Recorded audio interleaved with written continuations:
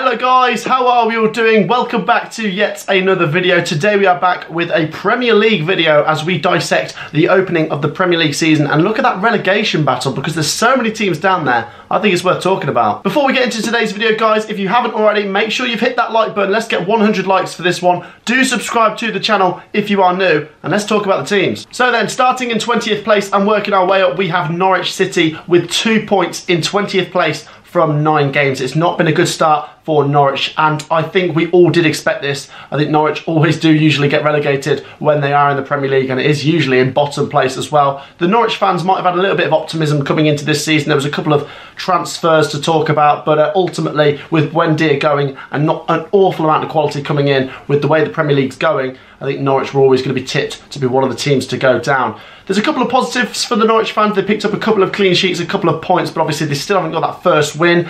And to be fair to them, it's been a tough start as well. They've played Chelsea, Man City, Liverpool and Brighton, who are the current top 4. They've also played Arsenal, who are in a bit of good form at the moment as well. So it was always going to be tough for Norwich City, but I think there's a couple of games in there where you see it as missed opportunities. Burnley away, okay, it's not an easy game, but 0-0. Maybe they could have nicked that one. That would have been a massive 3 points. And 0-0 against Brighton. If they'd have just pinched that one, it'd have been a massive 3 points. They lost at home to Watford, which is a criminal result when you've just come up and they've just come up. So I think the writing is on the wall for Norwich. They could still turn it around. Remember, they've got a few quality players in there. And what's important for the Norwich team and the Norwich players and the Norwich fans, for them to keep that optimism alive, is to just stay within touching distance. They don't have to burst out of the bottom 3 at this point in time. They could stay in the bottom 3 for most of the season and then just stay up. But it's about staying in touching distance. They need that first win soon. Will they get it soon? In 19th place, you have Newcastle United. And a couple of weeks ago, you might be saying this is a team that's going down. And it's now become this massive wild card because of the takeover. It's really changed everything at Newcastle United. They're still chasing that first win. If we're talking about the football on the pitch, 9 games in, it's been pretty horrific for the Newcastle fans. No wins in 9 is really bad for a club like Newcastle. 4 draws, okay, it's 4 points, but like I say, you just want at least 1 or 2 wins by now. There's been a couple of draws, the Leeds game, the Southampton game, the Palace game, against teams in and amongst it that you think if they'd have just beat them, they'd be shooting out of there. But Newcastle are in the thick of it and they really need their first win soon. But I don't know if they're going to go down. I think come January, it's really going to be interesting to see how much money is pumped into the club, how much money they can spend. Because if they can go wild, then they can burst out of that bottom 3 easy. Depends how crazy they go. If they don't, then does that team have enough quality to stay up? I'm not sure. They've obviously got Callum Wilson. I love him. Sam Maximan's a quality player, but ultimately there's quite a few average players in that starting 11. Newcastle could go down, but it'd be interesting to see what happens in January. Next then, in 18th place, in a similar predicament to Newcastle United, are Burnley. 4 points from 9, 4 draws and 5 defeats. And I think the Burnley fans might be a bit concerned, but I don't think everyone else is particularly worried for Burnley right now because they're a team that always just find a way, don't they? Even if they have a slow start, they find a way. To be honest, I think I could see Burnley staying up, but I think one thing we've all learnt in football is a team that always stays up, it can't always work. Some teams try and stay up every season, and one season they will be caught out because the quality's improved and what they do just doesn't work anymore. And I think it could be one of those seasons where Burnley just end up not being good enough and Sean Dyche can't get them over the line. But it'd be interesting. I think Burnley are going to be in the fight, but they need to get their first win pretty soon as well. In 17th place are Leeds United. They'll be thankful they're not in that bottom 3, but it is a very slow start comparing it to last season when they really set the bar quite high. Only 1 win in that opening 9. It's good that they got it against Watford, and they're another team that have drawn 4 games, which makes you think 4 games where they probably could have won any of those just to get them that 2nd or 3rd win and really push them away. I think the thing with Leeds is there's a lot of quality in that team. Bamford, Rafinha, so long as injuries don't hit that team, I think Leeds could stay up. With Bielsa as well, you just think the football they can play can get them away from it. But once again, in football, we've learnt with teams like Sheffield United, second season syndrome can hit you hard.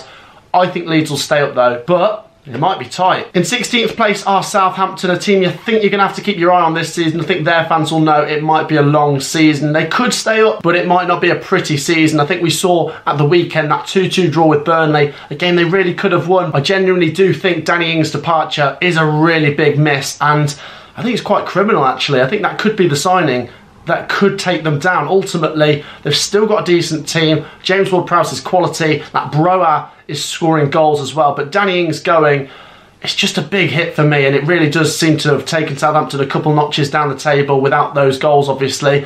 I still think they've got enough quality to stay up, but they're going to be in and amongst it, so it'll be interesting to see what happens to Southampton. In 15th place are Crystal Palace, and I'll be honest and say I think I've got this wrong, because at the start of the season I said they'd go down. I just think with Roy Hodgson going and Patrick Vieira coming in with not much Premier League managerial experience, I just thought Palace wouldn't have enough. But do you know what? They're 15th, and I think they could be a lot higher. I think there's a few games they've really deserved to win and not won. The Brighton game in the last minute, that was unlucky. The game at West Ham, that was a really good game. And obviously they drew at the weekend just gone against Newcastle as well. So a few draws in there which will frustrate Crystal Palace, but ultimately with Benteke scoring goals, Gallagher looking really good, I think Palace should have enough to stay up. I think there's a lot of quality in that Palace team, and yeah, I think they might just stay up this season. Next up are Watford, and that win at the weekend against Everton just seems to have changed everything for me. Before that, I was thinking Watford are going to do very well to stay up this season because they beat Villa just 3-2 on the opening day. They won away at Norwich, which a lot of teams will probably do this season, but 5-2 at Everton